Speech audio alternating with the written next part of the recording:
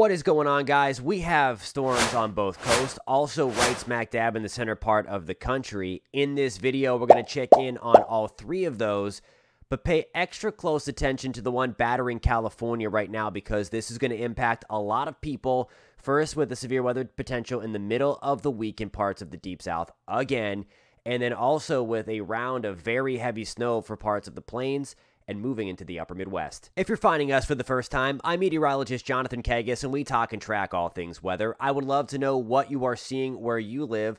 Post that in the comments below. Don't forget to include your location. Also, stick around to the end of the video. We almost had a sneaky tropical storm or subtropical storm develop early on Tuesday. I'll show you where that was in just a second. Here we go. We're going to start in New England and in Southeast Canada. If you're looking for some of the other stuff we're going to talk about in this video, I do have the times listed in the description so you can skip ahead. I would love for you to watch the whole thing, but I know your time is valuable. So let's get right to it. Here we go in the Northeast, specifically really in Maine. We had a nice burst of snow earlier in places like Boston, certainly Cape Cod. But it's mainly been in Nova Scotia with the very heavy rain, also into New Brunswick with some ice, some sleet earlier in the day in Maine.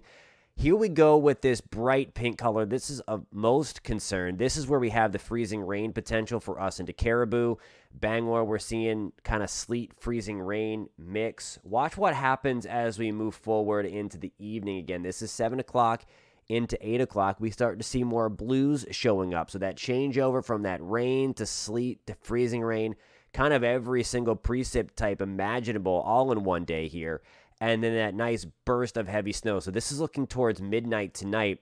And now most of Maine getting in on at least moderate snow. Some of that is going to be heavy. And then continuing through the overnight hours, all of that snow, even into western New Brunswick now, certainly into Caribou, Maine, towards Bangor, we have that very heavy snow. Most of us are going to miss out on a lot of the heavy stuff in terms of the accumulating snow, but as you see here, again, as we move into Tuesday afternoon, this is going to be through 3 o'clock in the afternoon. Look at that. Nice little burst here of about 6 to 10 inches of snow right on the northern tip here of Maine, closer to Bangor, more like 2 to 4 inches of snow as we get that nice little burst. Then that system starts to move away. I want to show you another little sneaky, impactful system coming in behind that. This is what is in the upper Midwest right now, but since we're on this northeast sector here, little bonus as we move into the overnight hours, look towards western Pennsylvania, closer to Erie, the I-80 corridor.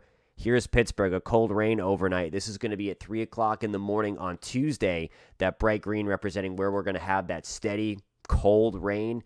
But look for the pink here. We could have a sneaky little freezing rain event closer to the I-80 corridor. So if your travels take you there, if you have to drive to work, just be mindful that, again, we could have some icy spots there right along I-80. Moving into the upper Midwest now, here is where that storm currently is. And as we move into the evening hours, I want to take you back towards kind of where we are into that evening time frame. Nice little batch of heavy snow, mainly northwest of the Twin Cities. So we are missing out on the heaviest stuff, at least at this time. But a nice stripe of heavy snow expected through the evening hours tonight. This is going to be now as we move into the early hours of Tuesday morning. So it could be kind of a messy morning commute into Minneapolis, Minnesota, St. Paul. Maybe some flakes northwest of Rochester, Minnesota as well, as this system kind of spins up and then moves on out. Now by the time we get towards the afternoon, so this is after lunch, 2 o'clock Central Time, most of that has now pushed into extreme northern Wisconsin. We are now dry in parts of Minnesota. If you are enjoying this video, if you're finding it helpful, please give it a thumbs up. It really does help us out a lot. All right, we are back at it in California now. Still some very heavy snow later this evening. This is 5 o'clock Pacific time. Still some heavy snow in the Sierras. Heavy rain as well in the foothills. Fresno, we are still getting some of that heavy rain. This is the last gasp, finally, before we really shift the pattern and we'll give California a break. Note where the heavy snow starts to transition. This is the makings now of that bigger system that's going to impact a lot of the nation's midsection through the middle part of this week. Here's Elko. We have some banding of heavy snow just south. Ely, Nevada as well. Las Vegas, we are dry. Going forward, you see that kind of pinwheel around. So we get some light to moderate snow in Elko. West of Salt Lake City, Utah, we have a nice little burst of heavy snow going forward as well. Mention the pattern change. We've been seeing the extremely strong Pacific jet, and this is the jet stream level here, just blasting California. That has been the pattern. We've had a big low in the Aleutian Islands, the Aleutian low, really helping to drive that jet stream into California over the past several weeks. It's why we've been so active. Watch what happens, though. The jet backs off significantly, and then we start to see this ridge build right in here. That is going to send the jet stream north, so now the active weather is going to head towards the Pacific Northwest, Washington, Oregon, getting into British Columbia as well. Now, this is also going to do something else to the overall pattern in the United States. A lot of my friends now in Montana and the Intermountain West have been asking, where is winter gone? Now what's going to come back is we have the ridge building here that's going to send the cold back down the spine of the Rocky Mountains. Stick around for a couple of minutes and I will show you that extended pattern for the Intermountain West. Again, I'll have that time code in the description if you want to click ahead to that as well. We are fast forwarding now into Wednesday morning. Our bigger system starting to take shape. There's the low developing in western Kansas, the heavy snow falling from Colorado into Wyoming, getting into the panhandle of Nebraska, even some ice right along the Nebraska-Kansas border. This is again as of Wednesday morning.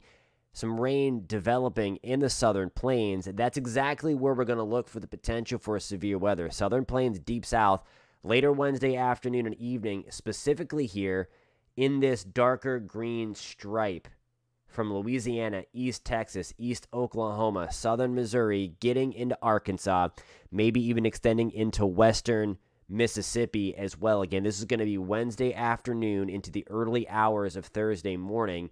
Meanwhile, we have the heavy snow really starting to crank up in places like central Nebraska, western Iowa, extreme southern Minnesota. This looks like the main event portion of the snowstorm later Wednesday into Thursday. Now, there are some questions as to how far north the heaviest snow falls. I want to show you again the model output here in terms of the snowfall. And you see it does get some of that heavy snow. The purple represents greater than 6 inches of snow.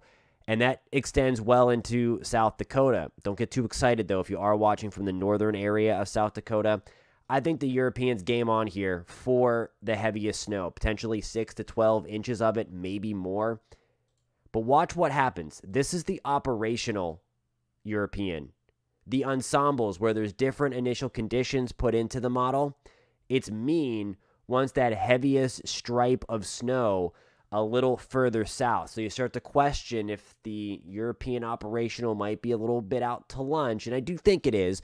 I think we're getting snow in places like Sioux Falls, South Dakota, but I do think the heaviest snow is going to fall in extreme eastern Colorado through Nebraska into Iowa and then right into southern Minnesota, right smack dab through parts of north central Wisconsin, Green Bay, Rhinelander. The potential is going to be there for 6 to 12 inches or more of snow. Again, I still think the heaviest is going to be right back in here in parts of Nebraska. So some good snow coming. We will fine-tune that as we move into Tuesday there, as we get some better agreement and as we get this storm itself to develop as it pulls away from California. So stay tuned for that. I promised again earlier for my friends in the Mountain West about the pattern change. And again, we've been robbed from winter, if you like that stuff anyway, for a good deal of the last 6 weeks. It's not a coincidence that while California has been getting battered, we've been relatively quiet. That is all going to change, though. Again, mentioned before that the Pacific jet stream is going to change to kind of ridge out west here, with a trough developing right in here. That is going to allow the colder air to spill right back out of Canada and then right down the spine of the Rockies. So this is fast forwarding all the way out till January 23rd. These darker blue and green colors here are the temperature anomaly a couple thousand feet above the ground, which does translate to the surface. And you see that big blob of purple there right down from Montana Minnesota, into the Dakotas, if I can say that, and then getting out into parts of North Texas.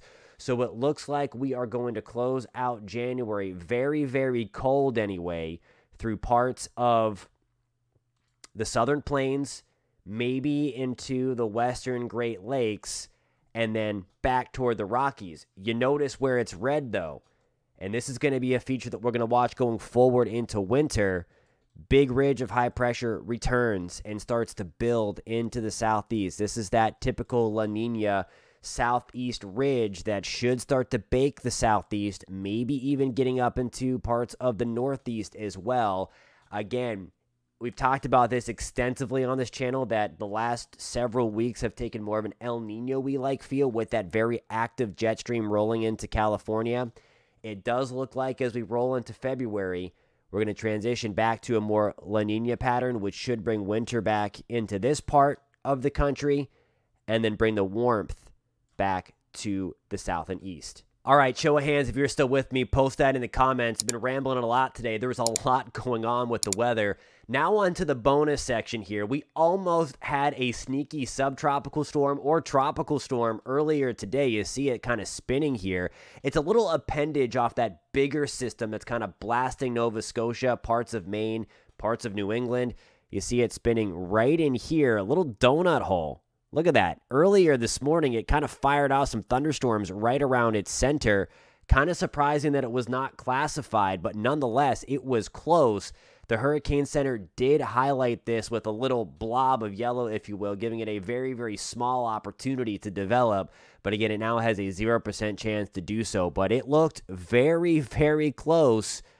Hurricane season's the last thing I want to talk about after the rough season we had, especially in Florida. But again, a cool little feature there that we almost had a subtropical storm or tropical storm early on this Tuesday morning. Thank you guys so much for watching. If you like this video, please give it a thumbs up. If you do love talking about the weather, tracking the weather, or just want to stay informed, you've come to the right place. Please consider subscribing. Again, over the next couple of days, we are going to be watching this bigger system with the potential for severe weather in the deep south again as we move into Wednesday and Thursday. And then the heavy snow from Colorado into Nebraska, Iowa, Minnesota, Wisconsin as well. So that's going to be the focus here over the next couple of days. Also, that big pattern change, getting into a more of a La Nina feel. So winter should be returning to the Intermountain West and Northern Plains over the next couple of weeks. And then more warmth surging into the southeast. Thank you guys so much for watching. Post in the comments where you've been watching from, and we will catch you next time.